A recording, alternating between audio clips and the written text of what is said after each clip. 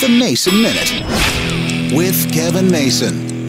While it seems like forever ago, I remember being young, being bored, being unhappy, being a teenager. But that was pre-internet. We didn't have a lot of options. We didn't have a lot to do other than go out and play, work, whatever it was. But because of technology, we have so many more options in front of us today. But now we see kids doing the Tide Pod Challenge. And today I just read where we've got kids doing the deodorant challenge. Have you heard about this one? Kids take spray deodorant and spray it on their skin. Not just on their underarms, but on their skin as long as they can, and they count to see how long they can take it before they have to stop. Well, what this does is it basically burns the skin, and it can produce big, huge welts. I just don't understand how kids can be that bored today to have to do stuff like eat Tide Pods or spray deodorant on themselves. These childish challenges, I just don't get. It really makes no sense to me at all. I must be missing something somewhere why kids are so bored.